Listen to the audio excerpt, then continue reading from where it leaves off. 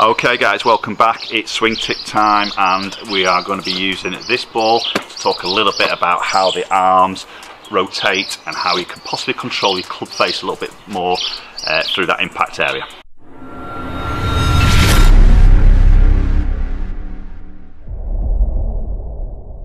Okay, so as you guessed, we're not going to be doing sort of basketball lessons, definitely not from me anyway. That was probably about take 25 to get that in from that distance.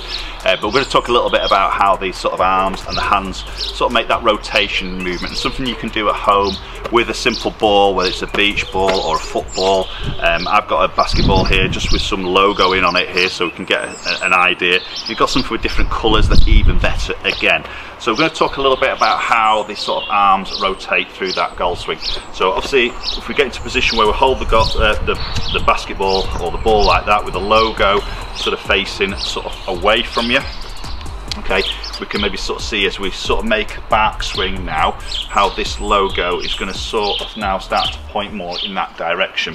So it can give us a lot of ideas of how we move. So if we get a little bit too much where the right hand gets on top in that early part of the backswing, and see this happen with a lot of golfers, you can see the logo still points out in front of me. So that would essentially be a closed club face position.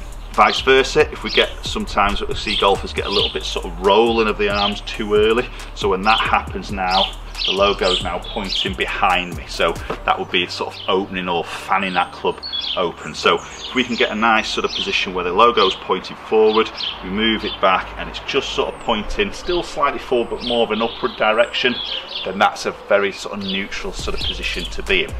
Now obviously coming back into that impact area, we would like to sort of get the ball back into that position where that logo is going to be facing again back towards yourselves or back towards that camera, and the same as we've worked through with the body now, we can start to let the arms rotate and that logo again, it's going to be pointing more upwards, more square club face position.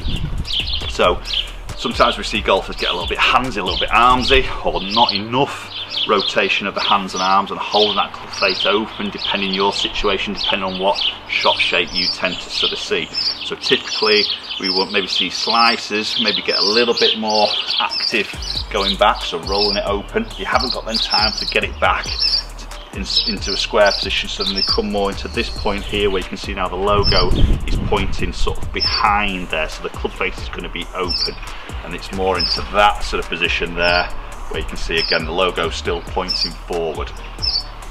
Vice versa, the guys who maybe start to hook it a little bit more, you can see they might sort of take the club back and get that sort of right shoulder, right arm on top a little bit more. Logo points more again towards the camera, so that will be a closed club face position.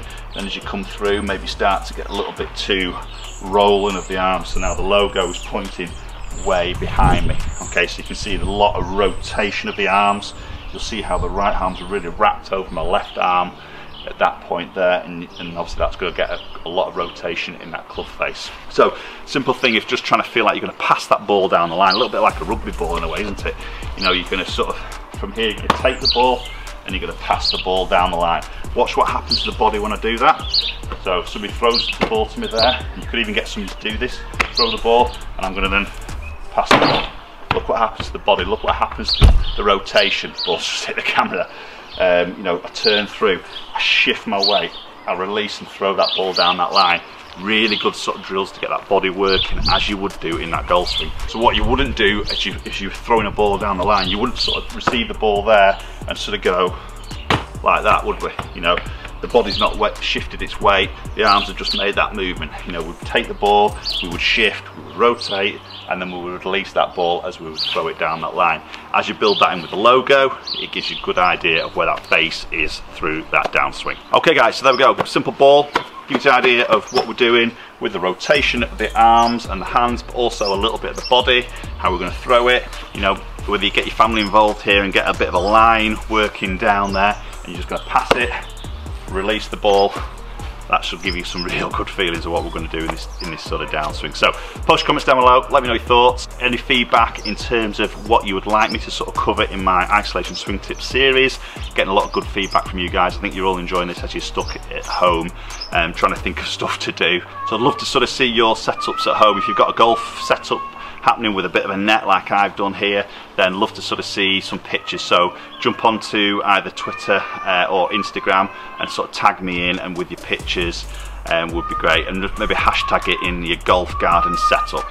Okay, love to hear and see your sort of setups you've got happening at home, and how you're sort of keeping your golf swing going, how you keep yourself entertained through this difficult period. Okay, hopefully everybody's staying safe. If you haven't subscribed, just go jump down there, click the subscribe button, ring that bell for any future notifications, and hopefully we'll catch up with you all very soon.